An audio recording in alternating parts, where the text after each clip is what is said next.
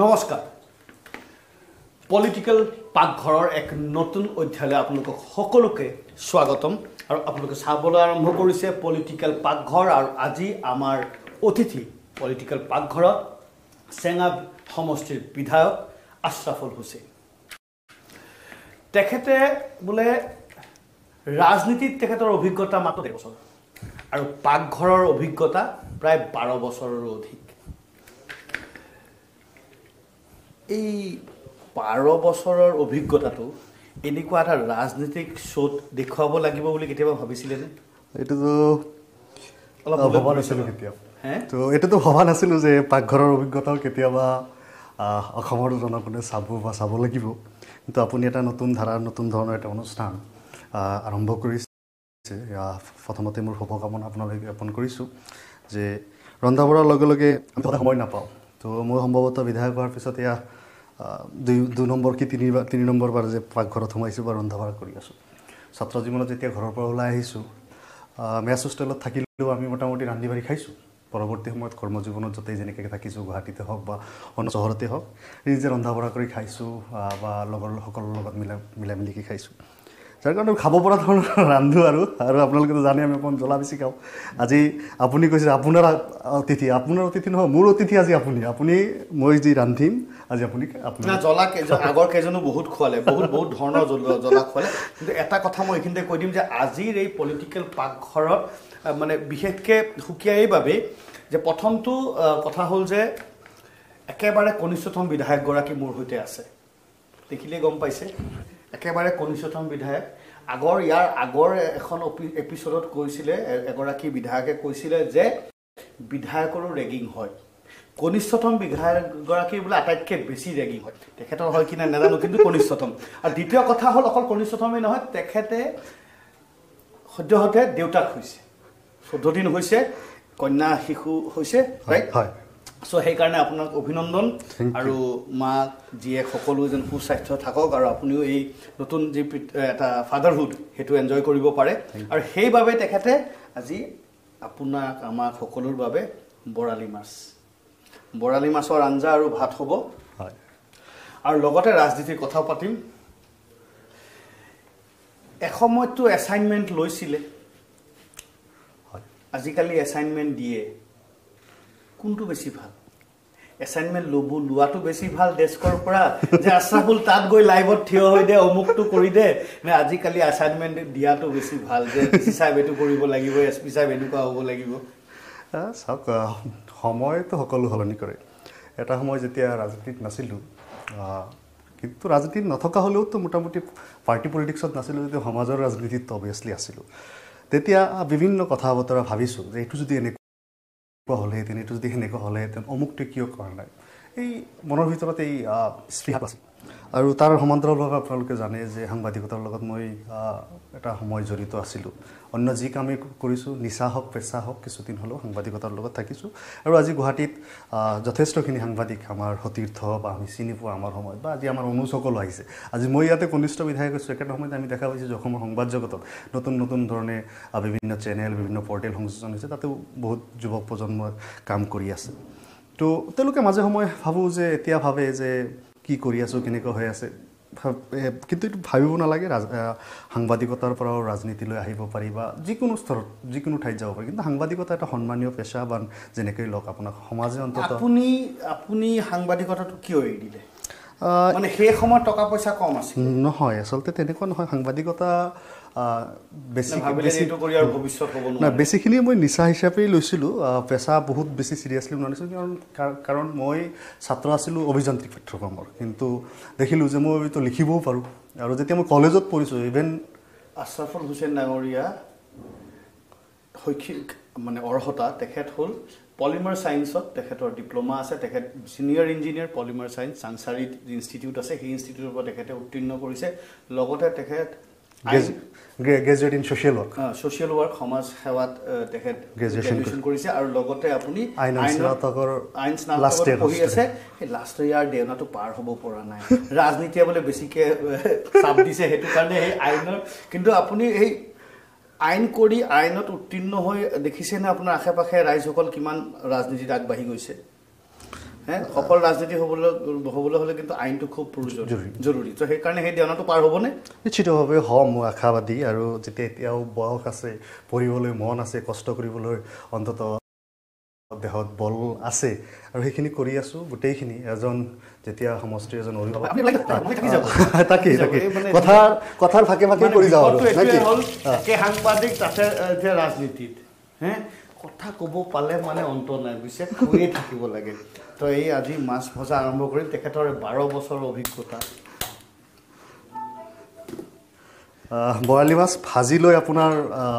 Motor আৰু বিলাহী আলুৰে বনাম হা জ্বলা কিন্তু বেছিকৈ খাব লাগিব কাইলৈ ক'ব লাগিব যে জ্বলাৰে খাইছিলোঁ তো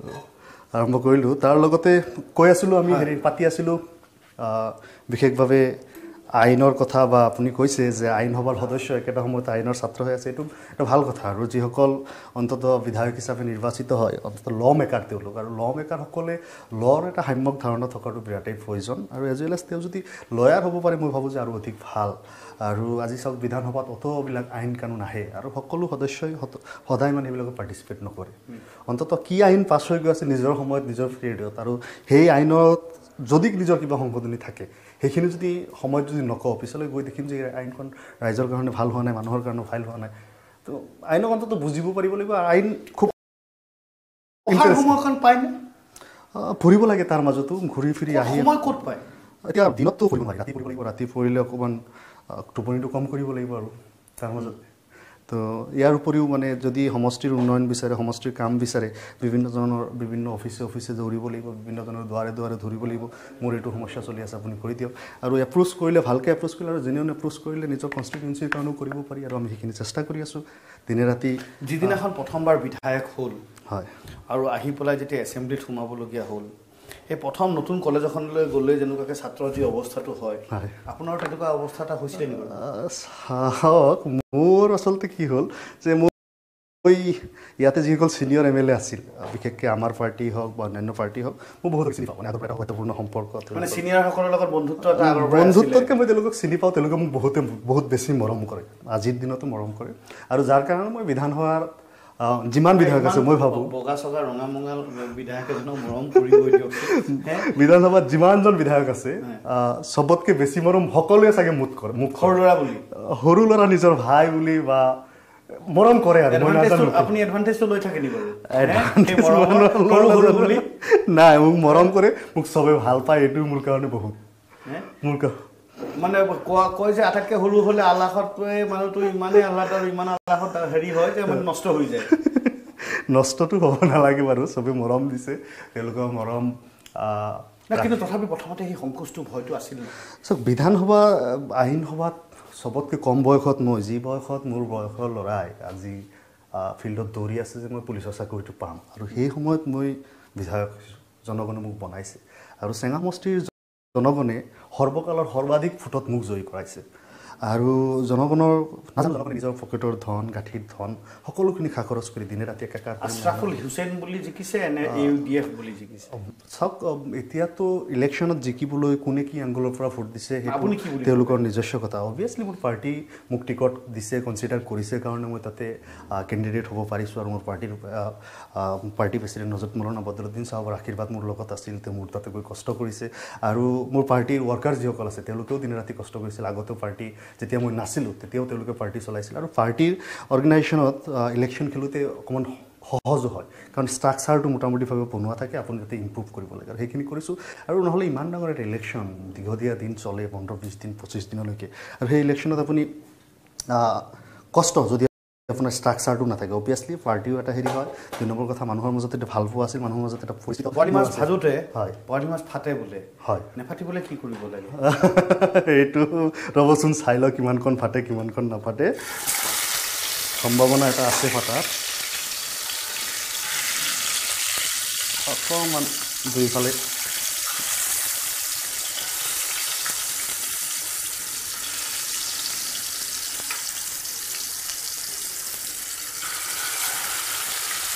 এই এনেকুৱাকৈ যদি বৰালি মাছ হয় ভাজিব লগা হয় তেলত দিয়াৰ লগে লগে ফুটা আৰম্ভ হয় সেইটো একেবাৰে সহজ উপায় হ'ল তেলত দিয়াৰ লগে লগে আপুনি লুটি খুৱাই দিব তেতিয়া আৰু নুফুটে আপুনি এতিয়া এয়া অভিজ্ঞতা দিয়াৰ লগে লগে লুটি খুৱাই দিছে আৰু সেইকাৰণে এই ধুমধাম ফুটাফুটি নাই ইয়াতে এই প্ৰমাণ যে অভিজ্ঞতা আৰু কেইটামান দিব পাৰিব নেকি পাৰিম আৰু 2 পিচমান দিম অকণমান কমকৈ ভাজি ল'ম বহুত বেছিকৈ নাভাজে এইকাৰণেই যে যিহেতু আমি চব্জিৰে ৰান্ধিম তাতে বইল হ'বই তো সেয়াই মানে যেতিয়া আপুনি বিধানসভাত সোমাইছিলে হয় তো ছিনিয়ৰসকলো আছিলে কিছুমান আছিলে জ্যেষ্ঠ নেতাও আছিলে বিধায়কো আছিলে মন্ত্ৰীও আছিলে মানে কিছুমান থাকে নহয় যে এইজনৰ পৰা অকণমান দূৰত আঁতৰত থকাই ভাল এইজনে অলপ ভয় ভাৱ এটা থাকে তেনেকুৱা মই তেনেকৈ পোৱা নাই আচলতে মই আৰু বেছি ভাল পালোহেঁতেন যদি মই এইবাৰ যদি আমাৰ তৰুণ গগৈদেৱো যদি বিধায়ক আহিলেহেঁতেন মই সম্ভৱতঃ 3জন মুখ্যমন্ত্ৰী একেলগে পালোহেঁতেন হেৰি আপোনাৰ প্ৰফুল্ল মহন্তদেৱো যদি থাকিলেহেঁতেন তৰুণ গগৈদেৱো যদি থাকিলেহেঁতেন তেওঁলোকক মই নাপালোঁ কিন্তু অন্ততঃ 2জন মুখ্যমন্ত্ৰী আমি একেলগে বিধানসভাত পাইছোঁ আৰু বহুত এইবাৰ যিমানকেইজন মন্ত্ৰী প্ৰাক্তন মন্ত্ৰী বিধানসভাত আছে অন্যান্য বাৰতকৈ অকণমান বেছি বহুত আপুনি গতিকে বহুতকেইজন অভিজ্ঞ মানুহক পাইছোঁ সৰ্বানন্দ সোণোৱাল ডাঙৰীয়া তেখেতে প্ৰাক্তন মুখ্যমন্ত্ৰী আছিল তেখেতক আমি বিধায়ক হিচাপে এবাৰ পাইছোঁ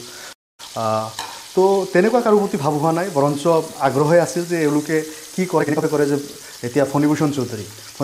ওচৰত মই নিজে গৈছোঁ জয়দেৱৰ ওচৰত গৈ যে ছাৰ আপুনি আটাইতকৈ বেছিবাৰ ইয়াতে আহিছে জ্যেষ্ঠ মানুহ ইমান কেনেকৈ আহে কি ধৰণে আহে বুদ্ধিটো শিকি লৈছে ন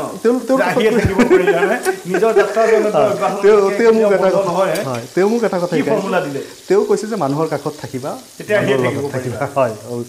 তো মই তেওঁৰ কাষতো গৈ বহিছোঁ তো অন্যান্যসকলকো যেতিয়াই লগ পাওঁ তেতিয়া কিবা পৰামৰ্শ লাগিলে মই সুধোঁ যে এইটো কেনেকৈ কৰে আৰু বিশেষভাৱে আমাৰ বিধানসভাৰ যিমানখিনি ষ্টাফ আছে আমাৰ ছেক্ৰেটেৰিয়েটত বিধানসভা ছেক্ৰেটেৰিয়েটত তেওঁলোকৰ লগতো বিভিন্ন সময়ত যিটো প্ৰয়োজন হয় যে এইটো কেনেকুৱাকৈ হয় কি হয় সেইবিলাক শিকি লৈছোঁ আৰু বিধানসভাত আহি বিধানসভাৰ ৰুলছ এণ্ড প্ৰচিডিউৰটো মই পঢ়িবলৈ যত্ন কৰিছিলোঁ আয়ত্ব কৰিবলৈ যত্ন কৰিছোঁ এইকাৰণে কৰিছোঁ যে তাতে যিবিলাক ডিভাইচ আছে সেই ডিভাইচবিলাক ইউজ কৰিব পাৰিব লাগিব ডিভাইচ ইউজ নকৰিলে যে কথা কোৱাৰ স্কোপ নিজৰটো ওলাই ল'ব লাগিব যে কি ক'ম কোনটো ডিভাইচত ক'ম আৰু এইখিনি গোটেইখিনি বিধানসভাৰ ৰুলছ এণ্ড প্ৰচিডিউৰত খুব স্পষ্টকৈ কোৱা আছে আৰু মই সেইখিনি ইউজ কৰিব পাৰিছোঁ মই ৰিজলিউশ্যন আনিছোঁ 301 আনিছোঁ 01 আনিছোঁ শ্বৰ্ট ন'টিছ আনিছোঁ আৰু কুৱেশ্যন মই যেতিয়া য'ত বিধানসভাত যি কথা সুধিব লাগে পাব্লিক ইণ্টাৰেষ্টত য'ত যেনেকৈ যেতিয়া দেখি পাইছোঁ লগে লগে মোবাইলত নোট কৰিছোঁ আৰু যেতিয়া কুৱেশ্যন লিখিবলৈ বহিম তেতিয়া সেই নোটটো মই ওলাই ল'ম মাছটো ভাজি থাকোঁতে হয় এটা অকণমান পলিটিকেল কুৱেশ্যনটো অকণমান হেৰি কৰি দিওঁ মাছটো যেনেকৈ ৰঙা হৈ আহিব তেনেকৈ অলপ প্ৰশ্নবোৰো অকণমান হিটেড হ'লে ভাল চ' এটা গুৰুতৰ প্ৰশ্ন হয় যে কেতিয়াবা অনুভৱ হয় নেকি যে মাইনৰিটি দল এটাত প্ৰতিনিধিত্ব কৰাটোত অকণমান অসুবিধা হয় আচলতে একদম পোনপটীয়া উত্তৰ পালে ভাল পাম এতিয়া আজিৰ পৰিস্থিতি উত্তৰটো এতিয়াৰ বৰ্তমান ৰাজনৈতিক পৰিস্থিতি অসমৰ বা দেশত মাইনৰিটি দল এটাত প্ৰতিনিধিত্ব কৰি জিকি অহা আৰু সেই মাইনৰিটি দলৰ এজন মাইনৰিটি বিধায়ক হৈ থকা মাইনৰিটি দল চাগে বিধানসভাত আমি নহয় বিধানসভাততো আমাৰ 15জন বিধায়ক না মই মানে ৰিলিজিয়াছ মাইনৰিটিৰ কথা কৈছোঁ বা লিংগুইষ্টিক মাইনৰিটিৰ কথাও কৈছোঁ অলপ মই মানে পলিটিকেলি নাম্বাৰ্ছ মানে পাৰ্টি দলৰ সংখ্যা লৈ পেলাই মাইনৰিটি বুলি কোৱা নাই আচ্ছা আপুনি যদি সেইটো এংগলৰ পৰা কয় তেনেহ'লেতো আমাতকৈ বেছি মাইনৰিটি বিধায়ক কংগ্ৰেছত আছে তেওঁলোকে মাইনৰিটি মই আপোনাক সুধিছোঁ আপোনাৰ নিজৰ অভিজ্ঞতাটো সুধিছোঁ চাওক এতিয়া মোৰ দলত আমাৰ দলত 16জন বিধায়ক আমি এইবাৰ নিৰ্বাচিত হৈছিলোঁ ইয়াৰ আগত আমাৰ দলে 18জনলৈকে বিধায়ক জিকাইছে আৰু 18জন বিধায়ক জিকোৱাৰ সময়ত 3জন এমপিও আমাৰ আছিল আৰু তেতিয়া আমাৰ 3জনলৈকে অন্যান্য ধৰ্মাৱলম্বী মানুহো আমাৰ দলত বিধায়ক হৈছে এইবাৰো এজন হৈছিল এইবাৰ অসমীয়া মূল সুঁতিৰ অসমীয়া বুলি যাক কয় বা সাধাৰণতে আখ্যায়িত কৰা হয় তেনেকুৱা মানুহ আছিল তেওঁ পৰৱৰ্তী সময়ত আঁতৰি গৈছে সেইটো তেওঁৰ নিজৰ কথা কিন্তু আমিতো সেইখিনি কৃপণালী কৰা নাই ইভেন আমাৰ দলে কৰা নাই আমাৰ দলে মহিলাকো কিন্তু ডাঙৰ কথাটো হ'ল যে মাইনৰিটিৰ দল বুলি টেগিং কৰাটো মই ঠিক বুলি ভবা নাই আৰু অবভিয়াছলি এইটো হয় যে আমাৰ কাম কাজ যাৰ যেনেকুৱা কাম কাজ সেইটো চাই ধৰিব পাৰি এতিয়া আমি মোৰ প্ৰশ্নটো আপুনি আকৌ অকণমান ফালৰি কাটি গ'ল মোৰ কথাটো আছিলে আপোনাৰ একদম একেবাৰে ব্যক্তিগত মই আপোনাৰ লেভেলত মই প্ৰশ্নটো সুধিছিলোঁ যে এজন সংখ্যালঘুৰ বিধায়ক হৈ এনেকুৱা এটা দলত থাকি এই অসমৰ বা ভাৰতবৰ্ষৰ বৰ্তমান যি ৰাজনৈতিক পটভূমি তাত কেতিয়াবা নিজকে অসুবিধা বা চাইডলাইন বা অকণমান কষ্ট হোৱা যেন কেতিয়াবা অনুভৱ হয় নেকি? মই নাভাবোঁ তেনেকৈ। মই যি ধৰণৰ ৰাজনীতি হয় বিৰোধী হোৱাৰ কাৰণে যদি কিবা অসুবিধা হৈছে সেয়াতো হৈছে, সেয়া বিৰোধী চিৰচৰিতভাৱে যিসকলে বিগত সময়তো আছিল তেওঁলোকে খুব সুখ স্বাচ্ছন্দ্য বা তেওঁলোকৰ আটাইখিনি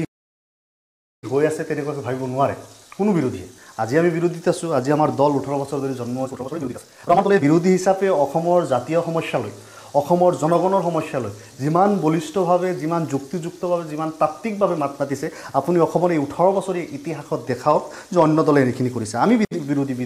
বৰাবৰভাৱে, আৰু মই নাভাবোঁ যে এই দলত থকাৰ কাৰণে মোৰ কিবা অসুবিধা হৈছে। মই বৰঞ্চ এইটো ভাল পাইছোঁ যে এই প্লেটফৰ্মত থকাৰ কাৰণে অন্তত আমি মুক্তস্বৰে আৰু মুক্ত কণ্ঠে বিধানসভাত কিন্তু গৰজিব পাৰিছোঁ, মাত মাতিব পাৰিছোঁ। আজি হজৰত মৌলানা বদৰুদ্দিন আজমল চাহাব হওক বা আমাৰ দলৰ সেই কণ্ঠ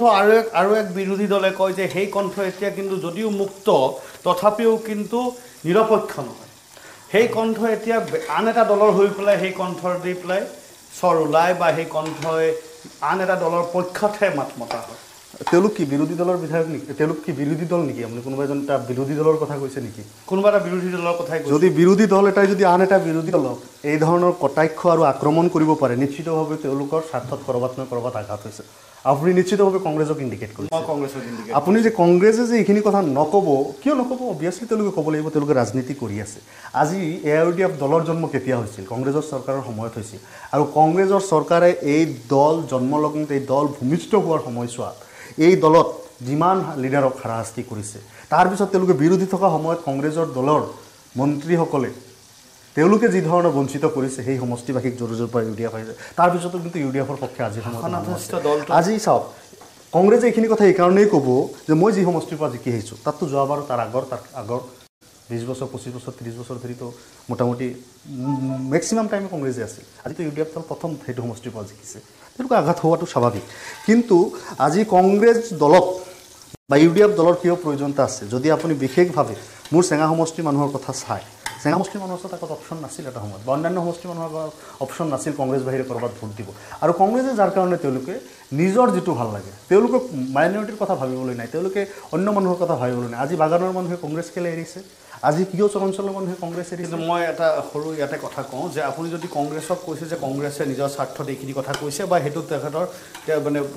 এটা বিৰোধী দলৰ ধৰ্ম, সেইটো ক'বই নাই। বিৰোধী দলৰ এইটো ধৰ্ম হ'ব নালাগিছিল যে আন এটা বিৰোধী দলক তেওঁলোকে এনেকুৱাকৈ সমালোচনা কৰিব, তেওঁলোকে কৰিব নালাগিছিল মই ভাবোঁ। তাৰ মূল কথাটো হ'ল যে শাসনাধিষ্ঠ যি দল আছে সেই দলেও কয় যে আপোনালোকৰ নিচিনা দলৰ সমৰ্থন নহ'লেও হ'ব, আপোনালোকৰ নিচিনা দলৰ ভোট নহ'লেও হ'ব। এতিয়া বিজেপি চৰকাৰত থকা দল আৰু বিজেপিৰ শাসন চোৱা ৰাজ্য বা দেশৰ আজি গণতান্ত্ৰিক পৰিৱেশ সৃষ্টি হৈছে, এই কথাটো আপুনি মই প্ৰতিজন সচেতন নাগৰিকে আমি উপলব্ধি কৰোঁ যে এই শাসন বা এই হুকুমত মুঠেই জনগণৰ বাবে আপোনাৰ জনগণ বান্ধৱ নহয়। আজি দেশৰ অৰ্থনৈতিক অৱস্থা আপুনি চাই আছে, বিভিন্ন প্ৰকাৰে কি ধৰণৰ কথা বতৰাবিলাক ওলাইছে। একেটা সময়তে বিজেপি দলে দেশৰ ধৰ্মনিৰপেক্ষ আৰু গণতান্ত্ৰিক সংবিধানখনৰ মূল স্পিৰিটক আজিৰ সময়ত ধ্বংস কৰিব বিচাৰিছে। আজি তেওঁলোকে ডাঙৰ ডাঙৰ ইনষ্টিটিউশ্যনসমূহক তেওঁলোকৰ পলিটিকেল ফলীয়া কৰিব বিচাৰিছে, তেওঁলোকৰ পকেটত তুলিব বিচাৰিছে।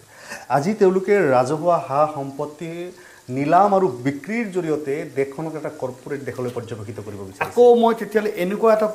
প্ৰেক্ষাপটত মই আকৌ উভতি আহিছোঁ। মোৰ প্ৰথম প্ৰশ্নটো হ'লে সেইটোৱে হ'ল যে এই সময়ত এজন সংখ্যালঘু দল বুলি কোৱা নাই বাৰু, ঠিক আছে, জনগোষ্ঠীৰ পৰা উঠি অহা এজন বিধায়কক এনেকুৱা এটা ৰাজনীতিক সময় নিজক মানে আগুৱাই লৈ যোৱা বা নিজকে প্ৰতিষ্ঠিত কৰাৰ বাবে কিমান অসুবিধাৰ সন্মুখীন হ'বলগীয়া হয়? Is it the right time to be in politics being a minority leader ৰিপ্ৰেজেণ্টিং আ চ' কল মাইনৰিটি পাৰ্টি? চাওক, মই ৰিপ্ৰেজেণ্ট কৰোঁ মোৰ সমষ্টিৰ জনগণক, মই ৰিপ্ৰেজেণ্ট কৰোঁ অসমক। মই কোনো বিশেষ জাতি ধৰ্ম বা গোষ্ঠীক ৰিপ্ৰেজেণ্ট নকৰোঁ। য়েছ, মোৰ এটা পৰিচয় আছে, কিন্তু মোৰ এটা পৰিচয় নহয়। এজন ব্যক্তিৰ 3টা 4টা পৰিচয় থাকিব পাৰে। এক পৰিচয় মোৰ জনগোষ্ঠীয় পৰিচয় মোৰ থাকিব পাৰে, দ্বিতীয় মোৰ জাতীয় পৰিচয় অভিয়াছলি অসমীয়া থাকিব পাৰে, তৃতীয় মোৰ ৰাষ্ট্ৰীয় পৰিচয় মোৰ থাকিব পাৰে, বিভিন্ন প্ৰকাৰৰ পৰিচয় থাকিব পাৰে কিন্তু তাৰ পিছত মই আজি যিটো ফৰামত আছোঁ যিটো প্লেটফৰ্মত আজি জনগণে আনিছে মই আজি অসম বিধানসভাৰ বিধায়ক মই অসমৰ বিধায়ক আৰু মই অসমৰ কাৰণে অসমৰ স্বাৰ্থৰ কাৰণে মাত পাতিছোঁ বিং এ ইউথ এজন যুৱক হিচাপে আৰু যুৱক হিচাপে মই সমাজৰ যিমান দূৰলৈকে দেখিবলৈ পাম মোৰ চকুৱে ঢুকি পাব মই যিমান দূৰলৈকে দৌৰি দৌৰি গৈ চাব পাৰিম বা যিমান দূৰত যিমান স্পীডত যাব পাৰিম অন্যসকল নাযাব পাৰে আৰু মই সিমান তাকতৰ সৈতে সিমানখিনি সাহসৰ সৈতে আৰু সিমানখিনি বুদ্ধিমত্তাৰ সৈতে সেইখিনি অসমৰ জনগণক বুজাই কোৱাৰ প্ৰয়োজনীয়তা আছে বিধানসভাত কোৱাৰ প্ৰয়োজনীয়তা আছে বা অন্যান্য ক্ষেত্ৰত কাৰ্যক্ষেত্ৰত ৰূপায়িত কৰাৰ প্ৰয়োজনীয়তা আছে আৰু সেই গতিকে মই যেতিয়াই যিটো বিষয় দেখা পাইছোঁ শিক্ষা ক্ষেত্ৰতে হওক বা অন্যান্য ক্ষেত্ৰতে হওক মই 1.5 বছৰীয়া বিধায়ক কালত মই চিঠি লিখিছোঁ কনচাৰ্ণ ডিপাৰ্টমেণ্টত আপুনি যদি যোৱা বছৰ চাই যোৱা বছৰ মই মোটামুটি 400 এবভ চিঠি লিখিছোঁ আৰু মই 400 চিঠি আটাইতকৈ কনিষ্ঠ বিধায়ক আৰু লগতে সেই বৰালি মাছৰ ভাজি বৰালি মাছ ৰঙা হৈ আহিছে এটা চমু বিৰতি লওঁ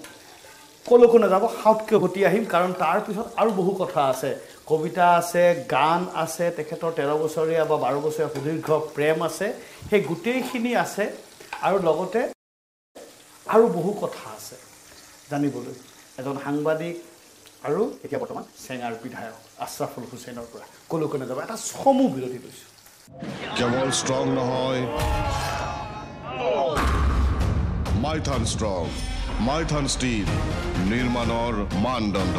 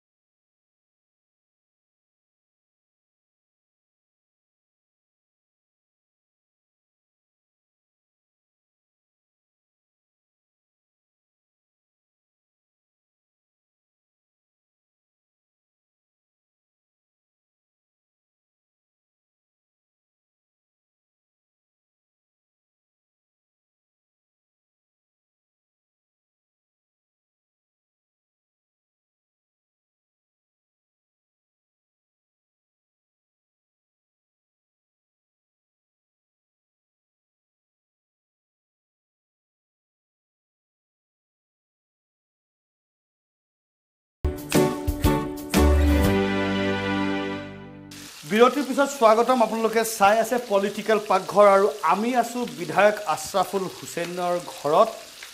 আৰু তেখেতে কোৱা মতে তেখেতৰ ভাত বনোৱাৰ অভিজ্ঞতা 13 বছৰ কিন্তু কথাটো হ'ল যে যেতিয়াৰ পৰা বিধায়ক হৈছে তেতিয়াৰ পৰা এসিস্ট্যান্ট লগা হৈছে আজিকালি নিজে বৰ বেছি কামবোৰ নকৰে কৰোৱাই সেই গতিকে মই মাছ ভাজি আছো আৰু তেখেতে আলু কাটি আছে কিন্তু কথাটো হ'ল কাৰণ আৰু এটাও আছে যে তেখেতৰ আজি 15 দিন আগত কন্যা সন্তান এটি হৈছে তেখেতৰ সো তেখেতৰ পত্নী এতিয়া ওলাই আহিব নোৱাৰে আৰু সেই যোগাৰখিনি কৰি দিব নোৱাৰে কিন্তু কথাটো হ'ল যে বৰ দীৰ্ঘম্যাদী বোলে প্ৰেম আছিলে আপোনালোকৰ অকণমান ক'ব নেকি আমাক মাছটো আপোনালৈ এৰিলোঁ মই অলপ ওলাই আহিলোঁ ঠিক আছে কৈ থাকক প্ৰেম মানে আছিল আৰু কিমান বছৰ প্ৰেম কৰিলে মোটামুটি ধৰকচোন 8 বছৰমানতো হ'ব আৰু এতিয়ালৈকে মানে সেইটো পঢ়ি থকা সময়ৰ পৰা নে পঢ়ি থকা সময়ৰ পৰা তাই আছিল গুৱাহাটী ইউনিভাৰ্চিটিত তেতিয়া আৰু মই তাতে কাম বন কৰি আছিলোঁ কাষতে তো তাৰ চিনাকি আছিল তেতিয়াৰ পৰা তাৰপিছত বাৰু সমজুৱাভাৱে বিয়া বাৰু হৈছে আৰু বিয়াটো কেতিয়া পাতিলে বিধায়ক পিছত বিয়া পাতিলে কিয় মানে ৰৈ আছিলে নে কি তেখেতে কৈছিলে যে যেতিয়ালৈকে প্ৰতিষ্ঠা নহ'ব তেতিয়ালৈকে বিয়া নাপাতো আচলতে কি হ'ল আপোনাৰ এই কোভিড নাহিলেতো আগতে কিজনী বিয়া বাৰু হৈ গ'ল কোভিডে মানে আপোনাকো ধ্বংস কৰি থৈছে অকণমান তেনেকুৱাকৈ চা চিনাকি আছিল পিছত সমজুৱাভাৱে বিধায়ক হোৱাৰ পিছত ফুটিছে মাছটো ফুটিছে ফাটিছে অকণমান কমকৈ ভাজি নমাইছোঁ হয় তো বিধায়ক হোৱাৰ পিছত বিয়া বাৰুটো হ'ল বাৰু আৰু এতিয়া কন্যা সন্তানৰ পিতৃ হ'লোঁ খুব ভালে কুশলে সকলোখিনি ঠিকে থাকে সংসাৰ চলিছে সকলোৱে আশীৰ্বাদ কৰিব এই বৰ্তমান এতিয়া ৰাজ্যত এই 14 বছৰ তলৰ ছোৱালীৰ বিয়া যিসমূহ হৈছে বা যিসমূহ ছোৱালীৰ 18 বছৰ তলত বিয়া হৈছে চৰকাৰে এক অভিযান চলাইছে আৰু ৰাজ্যব্যাপী এক অভিযান চলাইছে যে তেনেকুৱা যিসকল পুৰুষে তেনেকুৱা ছোৱালীক বিয়া পাতিছে বা যিসকল পিতৃ মাতৃয়ে তেনেকুৱা পুৰুষক বিয়া দিছে বা সেই তেনেকুৱা কন্যা সন্তানক বিয়া দিছে সেইসকলক এৰেষ্ট কৰা হ'ব চ' এই পদক্ষেপৰ বিষয়ে আপুনি কি ক'ব বিচাৰে চাওক বাল্য বিবাহটো আমি বিৰোধী হয় বাল্য বিবাহৰ বিৰোধিতা মই যে আজি কৰিছোঁ তেনেকুৱা নহয় মই বিধায়ক হোৱাৰ বহুত পূৰ্বে আপুনি অন্ততঃ বৰপেটা জিলাৰ যিসকল শিশু অধিকাৰৰ লগত কাম কৰে বা তেতিয়াৰ এডমিনিষ্ট্ৰেশ্যন পুলিচ তেওঁলোকে জানে বা অসমৰ এতিয়া তেওঁলোকে তাতে নাই কিন্তু যি সময়ত তাতে আছিল যিসকলে কাম কৰিছিল যে মই অন্ততঃ বাল্য বিবাহৰ বিৰুদ্ধে মুক্তভাৱে নিজেও কাম কৰিছোঁ কিন্তু প্ৰশ্নটো হ'ল যে আজি মুখ্যমন্ত্ৰীয়ে এইটো ষ্টেপ লৈছে মুখ্যমন্ত্ৰী ইতিপূৰ্বেও এই চৰকাৰৰ মন্ত্ৰী আছিল আগৰ চৰকাৰত আছিল আজিৰ সময়ত হঠাৎকৈ ৰাজ্যত 4-5 হাজাৰ পৰিয়ালৰ মাজত যেনেকুৱাকৈ জেলত ভৰোৱাৰ যিটো এটা হেৰি আৰম্ভ কৰিছে ঠিক আছে এইটো হ'ব নালাগে আইন বিৰুদ্ধ কিন্তু আইনে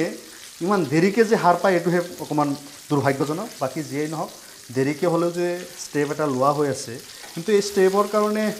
অকণমান কিছুমান বিশেষ জিলাত এই বাল্য বিবাহৰ প্ৰচলন বেছি আজি কাৰ্বি আংলঙতো বেছি কাৰ্বি আংলং কি বিশেষ জিলাৰ ভিতৰত আছে জানো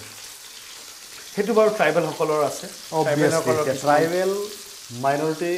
এইবিলাক জিলাত বেছি আছে ট্ৰাইবেল আৰু মাইনৰিটি কোকৰাঝাৰৰ মাইনৰিটি আৰু ট্ৰাইবেল পপুলেশ্যন তফাত আছে ভালেখিনি কোকৰাঝাৰত আজি বাল্য বিবাহ বেছি বহুত বেছি বৰপেটাত য'ত 80 নাম্বাৰ্ছ অফ কেছেছ ৰিফ্লেক্ট কৰিছে তাতে কোকৰাঝাৰত 200 এবভ আপোনাৰ as well as Karbi Anglong সৰু জিলা তাতেও বহুত বেছি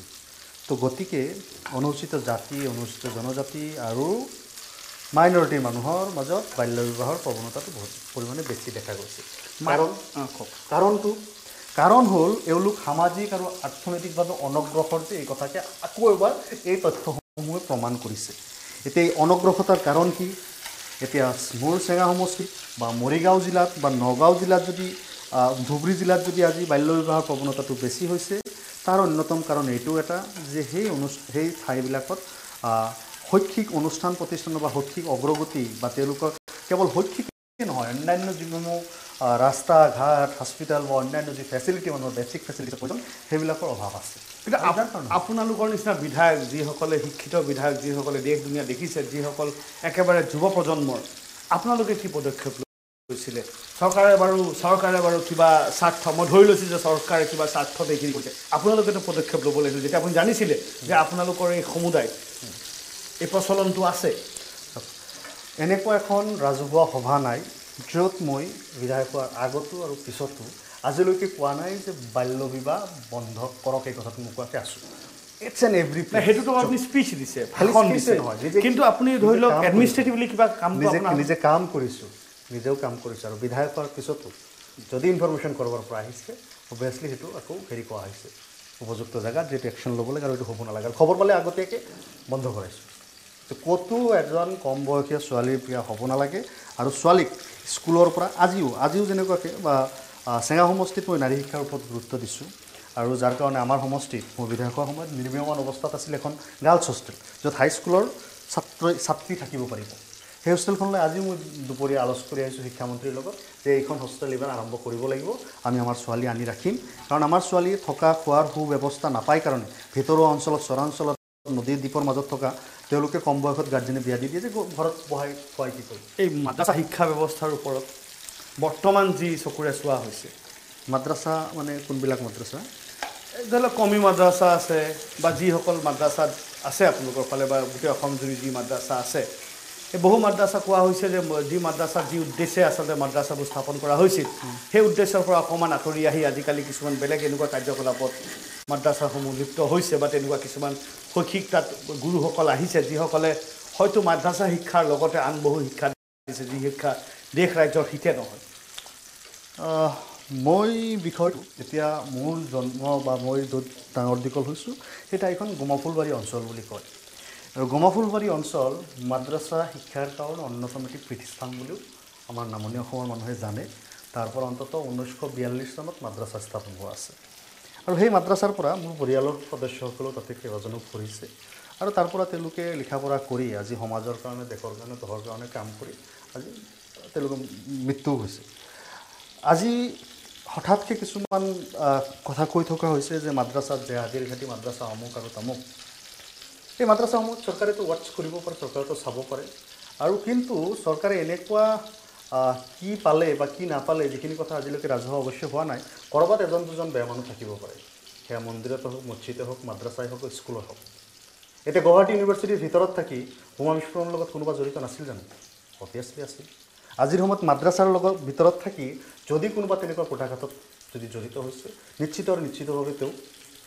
শাস্তি হ'ব লাগে আৰু তেনেকুৱা কোঠাঘাতৰ পৰা ৰাজ্যক যিকোনো প্ৰকাৰে ৰক্ষা কৰিব লাগিব আৰু সেই দায়িত্ব অৱশ্যই চৰকাৰৰ আছে কিন্তু মাদ্ৰাছাসমূহক সমূলি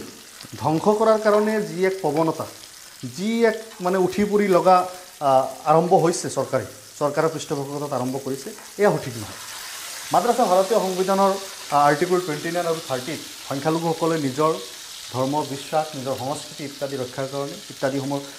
প্ৰিজাৰ্ভেশ্যনৰ কাৰণে তেওঁলোকে নিজে কৰিব পাৰে আৰু দেশৰ ধৰ্মনিৰপেক্ষৰ গণতান্ত্ৰিক সংবিধানে সেই অধিকাৰ দি থৈছে আজি খ্ৰীষ্টিয়ানসকলে তেওঁলোকে ইংলিছ মিডিয়াম বা কেথলিক স্কুল কৰিছে মুছলমানসকলে মাদ্ৰাছা অনুষ্ঠান কৰিছে কেথলিক স্কুলত মানে মোড অফ ষ্টাডি আৰু ছাবজেক্ট অফ ষ্টাডি আৰু মাদ্ৰাছা ছাবজেক্ট অফ ষ্টাডিত অকণমান পাৰ্থক্য আছে নেকি অভিয়াছলি থাকিব পাৰে আছে থকাৰ কথা আজি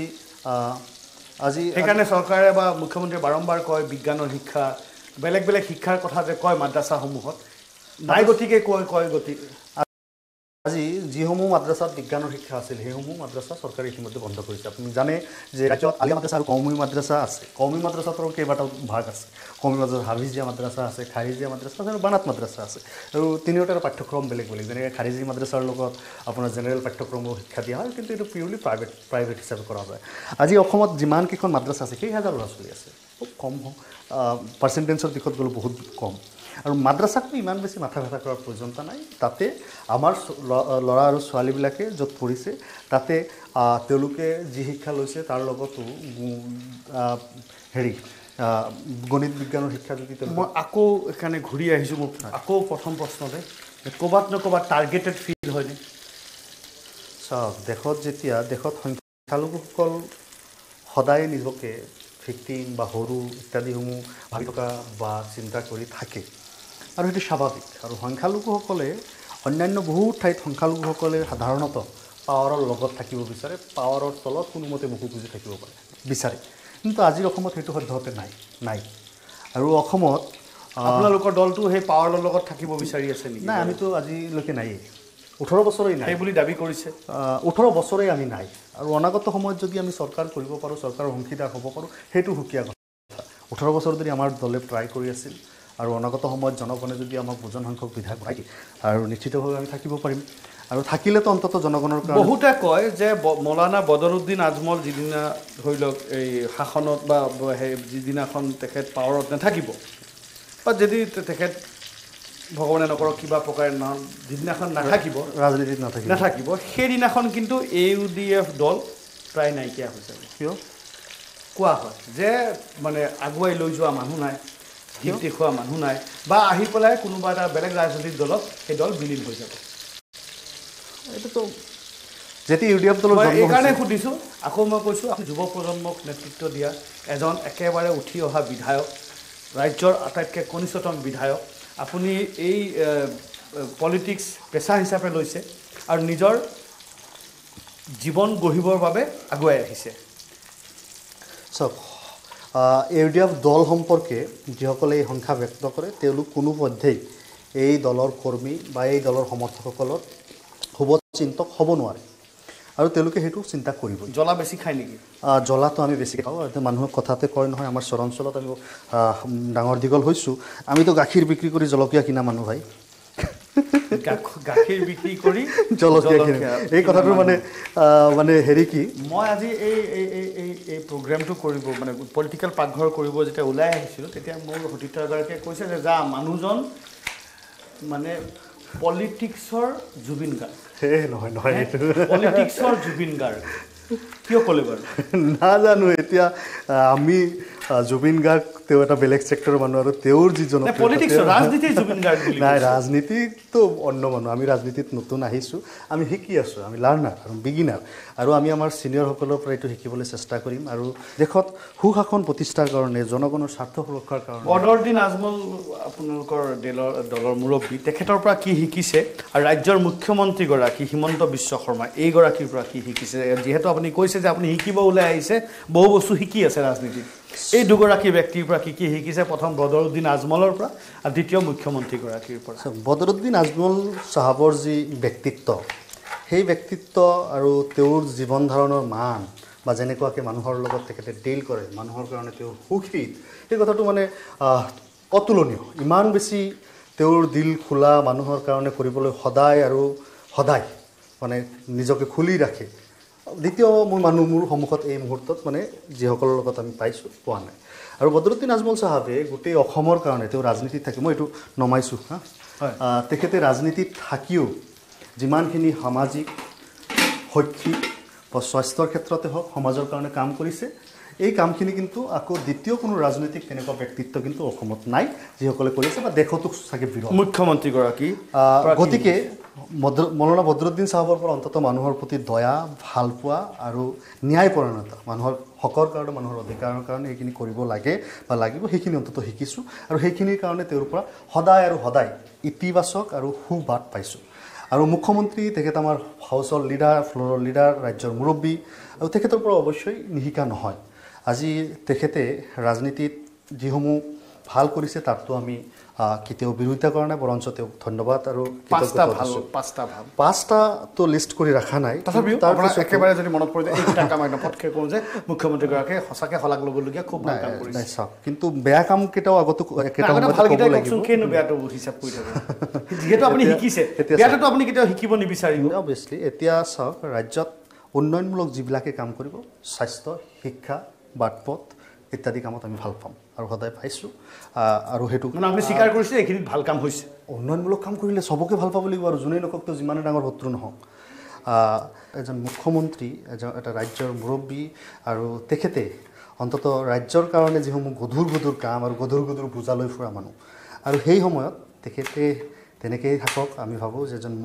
এজন মুৰব্বী আমি সদায় মুৰব্বীৰ দৃষ্টিভংগীৰে আৰু সন্মানৰ দৃষ্টিভংগীৰে তেখেতক চাম আৰু তেখেতে অন্ততঃ বহুত বেছি ৰাজনৈতিক আৰু অকণমান মই ক'ব বিচৰা নাই আচলতে সাম্প্ৰদায়িকতাৰ সেই আশ্ৰয় লৈ সেনেকুৱা ইংগিতৰ জৰিয়তে কথা ক'ব আপুনি ফিল কৰে যে সাম্প্ৰদায়িক এটা মই ফিল কৰোঁ কেতিয়াবা মুখ্যমন্ত্ৰী মহোদয়ে তেনেকুৱা হ'ব পাৰে তেওঁ ৰাজনীতি কৰিব কেতিয়াবা আপোনাৰ মনৰ আপত্তিটো তেখেতক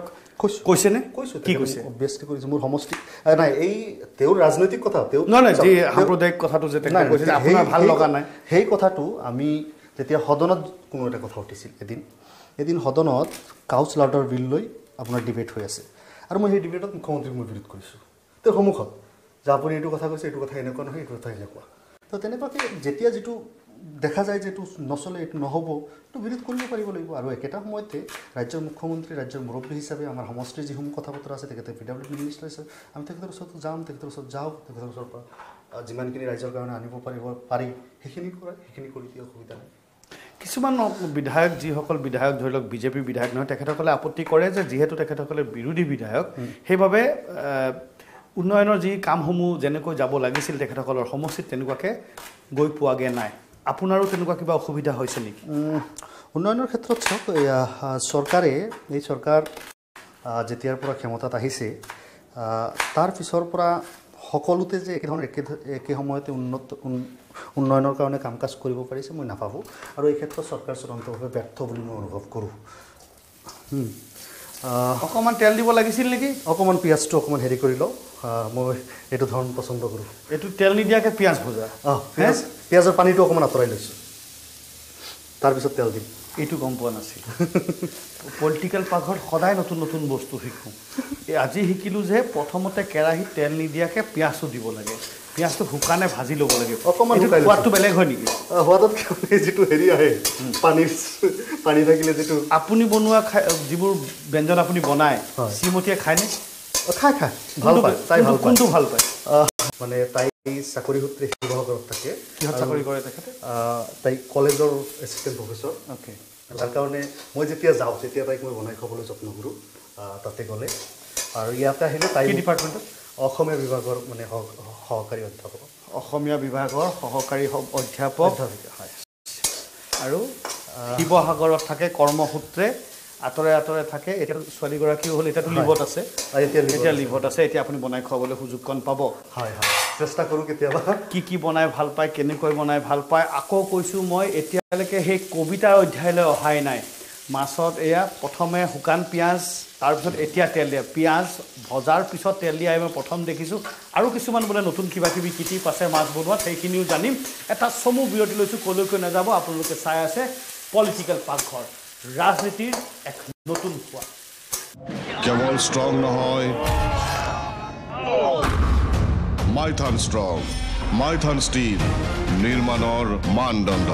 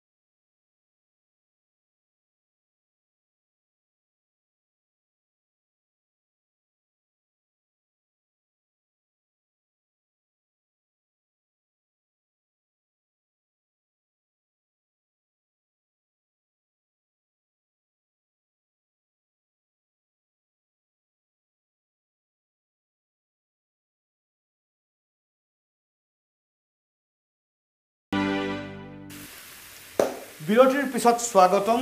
আৰু মোৰ সৈতে আছে চেঙাৰ বিধায়ক আশৰাফুল হুছেইন ডাঙৰীয়া মটৰ বিলাহী আলু বৰালি মাছৰ জোল ভাল হ'ব এনে নিজে কি খাই ভাল পায় খোৱাত তেনেকুৱা বহুত বেছি চখিন নহয় অকণমান জ্বলা জাতীয় খাই ভাল বেছি পাওঁ অকল জ্বলা বুজিছেনে ৰন্ধাটো জ্বলা খাওঁটো জ্বলা মানুহটো জ্বলা যেন নাপাওঁ মানুহটো জ্বলা নে নাই নাই নাই মানুহটো আনক জ্বলা কলা খুৱাই নে নাই নাই সেইটো নাই আনকো জ্বলা কলা নোখোৱাই কিন্তু ৰান্ধিবলৈ ভাল লাগে ৰান্ধি কিন্তু মই ভাল পাওঁ কি হ'ল ইণ্টাৰেষ্টিং ঘটনা ৰন্ধাৰ ক্ষেত্ৰত মনত পৰিছে যে আমি যেতিয়া একেলগে ধৰকচোন কেইবাজনো ল'ৰাই কাম কৰোঁ বেলেগ বেলেগ শিফ্টত ডিউটি থাকে তেতিয়া যেতিয়া আমি হেৰি কৰি লওঁ মোৰ যদি মৰ্ণিং শিফ্ট থাকে তেনেহ'লে ইভিনিঙৰ ৰন্ধাটো মই ৰান্ধিম আৰু তেতিয়া ৰান্ধিছোঁ চবে খাইছে মই লক্ষ্য কৰিছোঁ যে বেলেগে ৰন্ধাতকৈ মই ৰান্ধিলে দেখোন চাউলটো বেছিকৈ দিব লাগে নিজেও খাই ভাল পাওঁ ৰাইজে বেছি খায় ভালো লাগে যে অকণমান খাইছে চবে ল'ৰাই একেলগে কাম কৰে মই কওঁ যেতিয়া আপুনি কবিতাটো লিখিলে লিখাৰ পিছত যেতিয়া বিতৰ্ক হ'ল আপোনাৰ পৰিবাৰ বা আপোনাৰ ৱাইফ বা আপোনাৰ ঘৰৰ যিসকল মানুহ আছে তেখেতসকলে কোৱা নাছিল নে যে বাদ দিয়া এখন কি লিখি আছো এনেই মোৰ মিছাতে বিতৰ্ক হৈছে নাই আচলতে তেনেকুৱাকৈ কোনেও কোৱা নাই বৰঞ্চ যিসকলে মোক জানে মোক কাষৰ পৰা পায় তেওঁলোকে মোক অধীৰ উৎসাহে দিছে চাওক মোৰ মা আৰু দেউতা মোক কেতিয়াও এনেকুৱা একো আজিলৈকে নিষেধ কৰি পোৱা নাই কাৰণ তেওঁলোকৰ অন্ততঃ মোৰ প্ৰতি এইকণ বিশ্বাস আছে যে মোৰ ল'ৰাই বেয়া কামত নাযায় বেয়া সংগত নাযায় বেয়া নকৰে আৰু সেইটো মই সদায় মনৰ ভিতৰত ৰাখিছোঁ যে অন্ততঃ মা দেউতাৰ সন্মানৰ কথা আছে তেওঁলোকে অন্ততঃ মোক এইখিনি কনফিডেঞ্চত ৰাখি মই যেতিয়াই যিটো কৰিব বিচাৰিছোঁ মই সেইটো কৰিব দিছে বৰঞ্চ তেওঁলোকে মোক সামাজিক কাম কাজ কৰাৰ কাৰণে যিমান পৰিমাণে আগ্ৰহী বা আগুৱাই দিছে সেইটো বহুত কম মা দেউতা পোৱা যায় যিসকলে এইটো কৰে আজি চাওক মই যে ইঞ্জিনিয়াৰিং ডিপ্ল'মা কৰাৰ পিছত আকৌ যে ছ'চিয়েল ৱৰ্কত গ্ৰেজুৱেশ্যন কৰিব লাগিব তাৰ কাৰণে মা দেউতাই মোক হেৰি কৰিছে যে নাই তুমি যিহেতু এইটো কামতে কৰি আছা ছ'চিয়েল ছেক্টৰতে থাকিবা মানুহৰ মাজত থাকিবা সমাজতে থাকিবা তুমি সেইকাৰণে এইটোৱে কৰা দেউতা কি আছিল দেউতা সাধাৰণ এজন কৃষক আৰু এজন সৰু দোকানী কিন্তু তেওঁ শিক্ষিত মানুহ তেতিয়াৰ সময়তে গ্ৰেজুৱেশ্যন কৰা মাও শিক্ষিত মানুহ তেওঁলোকে চাকৰি বাকৰি পোৱা নাছিল কিন্তু অন্ততঃ তেওঁলোকেও শিক্ষিত মানুহৰ ঘৰৰ সন্তান সেইকাৰণে অন্ততঃ শিক্ষা দীক্ষাৰ ক্ষেত্ৰত তেওঁলোকে আমাক আগুৱাই দিছে আৰু সমাজৰ কাৰণে দহৰ কাৰণে ভালৰ কাৰণে কাম কৰিবলৈ আগুৱাই দিছে আৰু যাৰ কাৰণে কিজানি মা দেউতাই সেইখিনি চেষ্টা কৰিছে কাৰণে কিজানি মাত্ৰ 27 বছৰ বয়সত অসম বিধানসভালৈ জনগণে নিৰ্বাচিত কৰি পঠিয়াইছে বা আছোঁ ইয়াতে আৰু যিহেতু এইটোই নিজৰ হেৰি বুলি কি কেৰিয়াৰ হিচাপে বাছি লৈছোঁ ৰাজনীতি ছাত্ৰ মুক্তিয়ে কিমান সহায় কৰিছে জীৱনটো ৰাজনীতিত আহিবলৈ ছাত্ৰ মুক্তিয়ে কিমান সহায় কৰিছে চাওক আজি ছাত্ৰ মুক্তিৰ পৰা কিয় এইফালে আহিবলৈ ছাত্ৰ মুক্তি বা শিক্ষক মুক্তি বা অখিল গগৈৰ সৈতে অৱশ্যে এটা আমাৰ চাহ চিনাকি বুজাবুজি আৰু তেওঁৰ লগত সংগ্ৰাম বা কৰাৰ আমাৰ আছে কৰিছোঁ আমি আৰু যিমান দিন কৰিছোঁ সিমান দিন তাৰ পৰাও শিকিছোঁ আৰু দেখা গ'ল যে ৰাজনীতি কৰিবলৈ জনগণে বিচাৰিছে যে মই আহিব লাগে AIUDFৰ পৰা এতিয়া যদি অখিল গগৈ বিচাৰিলেহেঁতেন যে বা জনগণেও যদি বিচাৰিলেহেঁতেন যে তেওঁৰ পৰা আহিব লাগিছিল আহিলোহেঁতেন আনিলোহেঁতেন আৰু বেচিকেলিতো পাৰ্থক্য এতিয়া অখিল গগৈ দল কৰিছে সেই দলে মানুহৰ কাৰণে কথা কয় সেই দলে যেনেকৈ কথা কয় তাতকৈতো বেছি ভাল কাম কৰিবলৈ ইয়াতে সুযোগ পাইছোঁ AIUDFত পাইছোঁ আজি আছোঁ ইয়াতে সহায়ক হৈছে তাতে অভিয়াছলি তাৰ পৰা শিকিছোঁ সংগ্ৰামত পথাৰত কেনেকুৱাকৈ মানুহৰ লগত থাকিব লাগে সংগ্ৰামী জীৱন কি কিন্তু এতিয়া অকণমান কেতিয়াবা দুখ হয় কেতিয়াবা বেয়া লাগে যে আজিকালি সংগ্ৰামবোৰ অকণমান কমি আহিছে নেকি স্থবিৰ হৈছে নেকি অখিল গগৈ ভাল ভাৱ আছে আমাৰ তেখেতে নিজে মানে সংগ্ৰামী হৈ থকা নাই আৰু সংগ্ৰামী তেখেতে অকণমান বিধায়ক হোৱাৰ পিছত ক'ৰবাত কনচেনট্ৰেট হৈ গ'ল যেন লাগি আছে মোৰ ক'ত কনচেনট্ৰেট কৰিছে নিজৰ সমষ্টি বা ৰাজনীতিৰ এই ঘৰটোৰ ভিতৰতে যেন সীমাবদ্ধ হৈ গ'ল মোৰ এনেকুৱা লাগে কেতিয়াবা ঠিক আছে তেখেতৰ ব্যক্তিগত পচন্দ ব্যক্তিগত চইচ তেওঁ যেনেকৈ পাৰে তেওঁ কৰক এতিয়া যিহেতু তেওঁৰ লগত আমাৰ ৰাজনৈতিক সম্পৰ্কও নাই বৰঞ্চ তেওঁ ৰাজনৈতিকভাৱে আমাক ভাল পায় বেয়া পায় নাজানো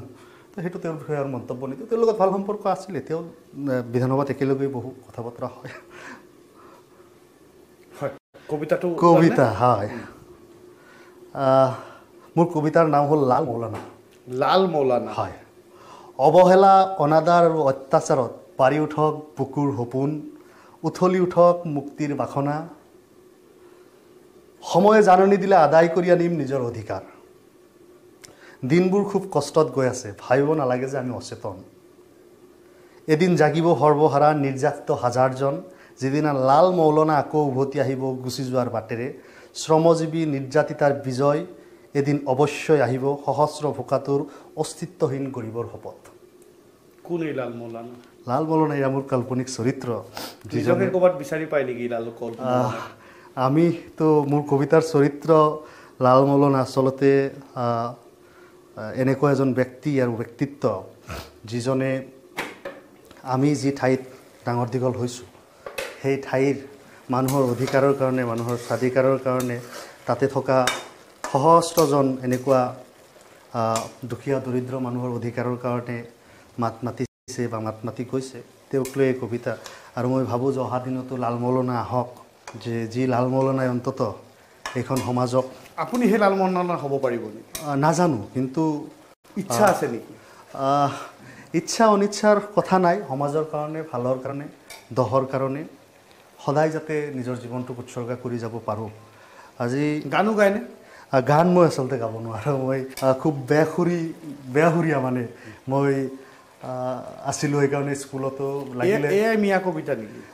নাজানো আপোনাৰ লাগিছে নেকি তেনেকুৱা মই সুধিছোঁ আপোনাক আপুনি লিখক আপুনি চেষ্টা এতিয়া যদি আপুনিয়ে প্ৰচলিত আপুনিয়ে এতিয়া যদি বিতৰ্কিত লাল মৌলানা আপুনিয়ে বিতৰ্কিত আপুনিয়ে চৰ্চিত আপোনাক মই সুধিছোঁ যদি আপুনি কয় লাল মৌলানা কবিতাটো মিয়া কবিতা এইটো হয় যদি কয় যে এইটো অসমীয়া আধুনিক কবিতা হয় যদি আপুনি বেলেগ নাম দিয়ে এইটো দিব পাৰে কিন্তু মোৰ এইটো কবিতা এইটো মোৰ কবিতা মই লিখিছোঁ কেতিয়াবা অনুভৱ হয় নে যে খুব দৰিদ্ৰ পৰিবাৰ এটাৰ পৰা ওলাই আহিছিলে আপুনি আৰু আজি আপোনাৰ দায়িত্ব বহুত আচলতে অনেক বেছি দৰিদ্ৰ পৰিয়ালো আমাৰ পৰিয়াল নাছিল আৰু কিন্তু পৰৱৰ্তী সময়ত আমাৰ পৰিয়াল দৰিদ্ৰ এই কাৰণেই হ'ল যে গৰাখহনীয়া মোৰ ককা দেউতাই 1924 চৰকাৰী চাকৰি কৰিছিল মোৰ ককা দেউতাই আৰু তেওঁৰো দেউতাই তাৰো আগৰ পৰা চৰকাৰী চাকৰি কৰিছিল অৰ্থাৎ এটা চৰকাৰী চাকৰিয়ালৰ ঘৰৰ সন্তান হিচাপে মোৰ দেউতাই পৰৱৰ্তী সময়ত কিন্তু সেই চাকৰিৰ পৰা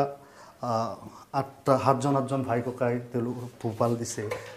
কি ল'ৰা ছোৱালী পোহপাল দিছে তেওঁৰ দেউতাই আৰু সেই পৰিৱেশৰ আটাইখিনি ল'ৰা ছোৱালীকে আমাৰ ককা দেউতাই লিখা পঢ়া কৰাইছে পিছত আমাৰ দেউতা যেতিয়া চাকৰি বাকৰি পাব লাগিছিল তেতিয়া সময়টো আছিল অসম আন্দোলনৰ আৰু সেই সময়টো অত্যন্ত কঠিন আছিল টান আছিল জানে তেওঁলোকে পোৱা নাছিল আৰু দেউতাৰ জন্মৰ কিছু বছৰ পিছত বা আগত আমাৰ ঘৰ দুৱাৰ সকলোখিনি গৰাখহনীয়াত জাহ হ'ল আমাৰ ককা দেউতাৰ নামত এতিয়াও প্ৰায় 52 বিঘা মাটিৰ কাগজ পাতি আমি বিচাৰি পাওঁ যিখিনি এতিয়া গৰাখহনীয়াত আছে নদীত আছে তে গৰাখহনীয়া মানুহক সৰ্বশান্ত কৰে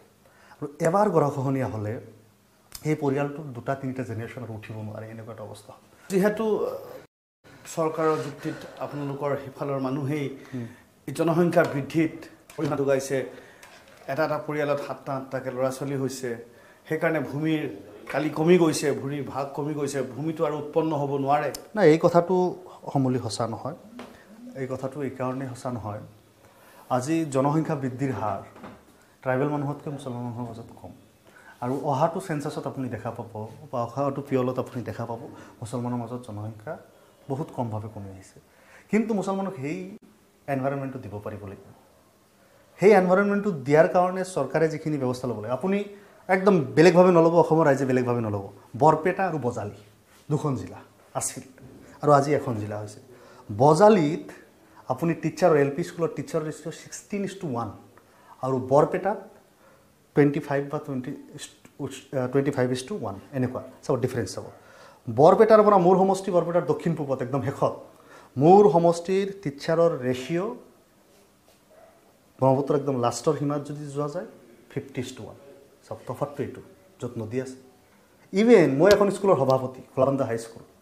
1100তকৈ বেছি ল'ৰা ছোৱালী আছে মাত্ৰ 6জন শিক্ষক আপুনি চিন্তা কৰক এই হ'ল এই যে বঞ্চনা আপোনালোক বিধানসভাত কৈছোঁ মন্ত্ৰীক কৈছোঁ মিটিঙত কৈছোঁ লিখিছোঁ দিম ৰেচনেলাইজেশ্যন কৰি আছোঁ আজিও কৈছোঁ আপোনাৰ কথা গুৰুত্ব দিয়া নাই নেকি বাৰু দি আছোঁ সৰু MLA বুলি এৰি দিছে নেকি নাই সেইটো মই নাজানো কিন্তু এইটো চৰকাৰৰ পলিচিৰ ভুল আছে আৰু আমাৰ সেই অঞ্চলৰ মানুহক সেই ঠাইৰ মানুহক অন্য এটা দৃষ্টিভংগীৰে চাব বিচাৰে কাৰণে কিজানি কৰিছে এতিয়া এইটো চিত্ৰ বজালী আৰু বৰপেটাত যে তফাতটো আপুনি চাইছে এইটো য'ত টিচাৰ নাই আজি হস্পিটেল চেঙা সমষ্টিৰ চৰাঞ্চলত 4খন হস্পিটেল আছে এটা হস্পিটেলত এজন ডক্টৰ আছে আন এটাত NHMৰ ডক্টৰ আছিল গ'ল চাকৰি পালে APHC আন এটাত 2জন ডক্টৰ আছিল গ'ল আন এটাত এজন আছিল তেওঁৰো চাকৰি চবকেইটা খালী হ'ল এজন NHMৰ ডক্টৰে বৃহৎ অঞ্চল এটাকে চলে তাৰমানে ডক্টৰ নাই ৰাস্তা নাই স্কুল নাই মোৰ সমষ্টিৰ ব্ৰহ্মপুত্ৰৰ দক্ষিণ পাৰত 5খন পঞ্চায়ত থকা এটা এলেকা জনসমষ্টি য'ত মাজেৰ ব্ৰহ্মপুত্ৰ আছে 15 কিলোমিটাৰ তেওঁলোকে ব্ৰহ্মপুত্ৰৰ ইপাৰৰ পৰা অৰ্থাৎ গুৱাহাটীৰ ছাইডৰ পৰা তেওঁলোকে বৰপেটাত যাব লাগে ব্ৰহ্মপুত্ৰ দক্ষিণৰ পৰা উত্তৰত যাব লাগে টাউনত তেওঁলোকৰ জিলা সদৰ সেই 5টা পঞ্চায়ত মিলি এখন কলেজ নাই এনেকুৱা দুৰ্ভাগ্য এই নাইনাৰ মাজত আৰু এটা নাই কথা কওঁ বিধায়কজনৰ চৰকাৰী আৱাস নাই আৰু এই বিধায়কজনে বোলে ভাড়া ঘৰ পোৱা নাই ভাড়া ঘৰ তেখেতক নিদিয়ে বোলে কোনো আৰু তেখেতে ভাড়া ঘৰ দিলেও তেখেতৰ এখন গাড়ীয়ে থাকিব পাৰে বেলেগে গাড়ী আনিলে বোলে গাড়ী তাত সোমোৱাব নোৱাৰে আৰু তেখেতৰ কোৱা মতে বোলে তেখেতৰ এই কালীনত তেখেতে চৰকাৰী আৱাস পোৱাৰ তেখেতে আশা এৰি দিছে আপোনাৰ জীৱনতো নাই বাঢ়ি গৈছে ইমান খুব নাই মাজত আপুনিও নাইকিয়া তাৰমানে বিধায়ক আৱাসসমূহ ভঙা পতা আৰম্ভ হৈছে বিল্ডিং পাতি হৈ আছে বিধায়কসকলক বাহিৰত মানুহে ঘৰ ভাড়া দিব নিবিচাৰে মানে ভাড়া আছে কিন্তু পইচা আছে ভাড়া দিবলৈ কিন্তু ঘৰ নাই ঘৰ মানুহে দিব নিবিচাৰে আৰু বিড়ম্বনা এইকাৰণেই যে বিধায়কক লগ কৰিবলৈ সৰ্বস্তৰৰ মানুহ দিনে ৰাতি আহিব আৰু অহাটোৰ প্ৰয়োজন সেই সময়ত এজন লেণ্ড অনাৰ এজন হেৰিয়ে বিল্ডিঙৰ অনাৰে তেওঁ নিবিচাৰে সেইটো কোনো নিবিচাৰে আপুনি যাব ছ'চাইটি এটাত থাকিব ফ্লেটত থাকিব এটা গাড়ী পাৰ্কিং আছে আপোনাক ভিজিটৰ্ছ আহিছে দুখন গাড়ী লৈ তেওঁলোকৰ গাড়ী আপুনি ক'ত থাকিব এইটো অসুবিধা তাৰপিছতো যিহেতু ইয়াতে আপগ্ৰেডেশ্যন চলি আছে কৰক আৰু চাগে এইটো টাইমত আৰু নাপাম বা বিধানসভা আৱাসত আৰু জেগা নাপাম অসুবিধা নাই চৰকাৰে ব্যৱস্থা পাতি কৰি দিছে আমি চাই আছোঁ যে অকণমান ভাল ঠাইত যদি থাকিব পোৱা যায় জোলটোতো সিজি আহিছে মাছটো দিবলৈ এতিয়াও সময় আছেনে মাছ এতিয়া দিম মাছৰ আঞ্জা এই মাছ সিজি আহিলেই মাছটো প্ৰায় ভজা মাছ সময় নালাগে অকল মাছৰ জোলটো সোমাই যাব লাগে এতিয়া সোৱাদটো বাঢ়ে সেইটো হৈ গ'লে তাৰপিছত আমি আৰু মাছ কেনে হৈছে সেইটোৰ মানে আমাৰ এখন জুতিটো ল'ম এই ৰাজনীতি আৰু পাকঘৰৰ মাজত কিবা চিমিলাৰিটি দেখে নেকি আছে কেতিয়াবা নিমখটো বেছি হয় কেতিয়াবা কম হয় কেতিয়াবা নিমখটো বেছি হয় কেতিয়াবা কম হয় আপোনাৰ ৰাজনীতিটো নিমখ বেছি কম হৈ থাকেনে ৰাজনীতিত মানে কি সমাজৰ লগত থাকিলে দহৰ লগত থাকিলে সকলোকেতো একেধৰণে আপুনি নাপায় শেষ প্ৰশ্নটো বিচাৰিব যে যেতিয়া আপুনি সাংবাদিকতা কৰিছিলে বা টেলিভিশ্যনত যেতিয়া সাংবাদিকতা কৰিছিলে যেতিয়া আপোনাক এছাইনমেণ্টে কৰিছিলে যে অমুক নিউজটো কৰিবলৈ তমুকলৈ যা কেতিয়াবা উভতাই কৈ পাইছেনে নেযাওঁ যা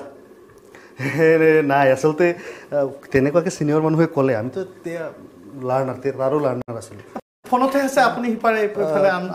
আমি পাৰে যোগাৰ কৰি ল'ব পৰা হৈছিলোঁ আৰু যোগাৰ তেতিয়াও আছিল আমাৰ সময়ত তেতিয়া আৰু মজাৰ পেপাৰটো হ'ল এনেকুৱা 2G আছিল 2Gৰ পৰা হোৱাটছআপটো যেতিয়া আহি গ'ল তেতিয়া আমাৰ যোগাৰটো আৰম্ভ হৈ গ'ল আৰু নহ'লে একেটা সময়তে দুটা ইনচিডেণ্ট হৈছে ধৰি ল'লোঁ দুটাতো যাব নোৱাৰি বেলেগ এজনক কৈছোঁ তোক মই দিম মোক তই দিবি চিণ্ডিকেট তাতো আছিলে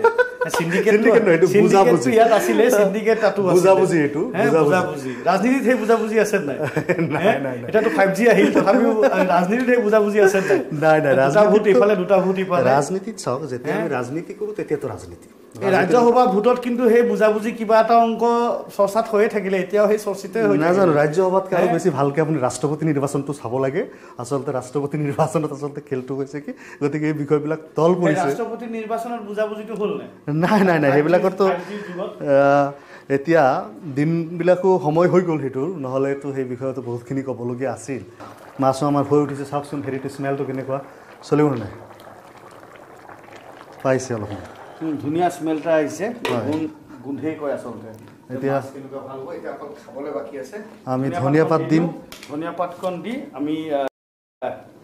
মাছটো অলপ সোৱাদ ল'ব লাগিব হয় কেনেকুৱানো হৈছে হয় আমাৰ আঞ্জা হৈছে আপুনি অকণমান এতিয়া কি মই সোৱাদটো ল'ব লাগিব আপুনি সোৱাদটো ল'ব লাগিব আপোনাৰ কাৰণে ইমান উঠাব তাকলৈকে দিয়ক মাছটোহে খাই চাওঁ অ'কে মোক প্ৰায় দৰ্শকে কয় বা বন্ধুবৰ্গও কয় যে তোৰহে ভাগ্য যে বিধায়ক মন্ত্ৰীয়ে মাছ বনায় আৰু তই সোৱাদ লওঁ এতিয়া ভাগ্যৰ কথা আচলতে কিবা আগৰ জন্মত কৰ্ম ভাল আছিল সেই কৰ্মৰ জোৰত এয়া সুযোগকণ পাইছোঁ আৰু বৰালি মাছ মটৰ আলু জোল নেমু অকণ চেপি লৈছোঁ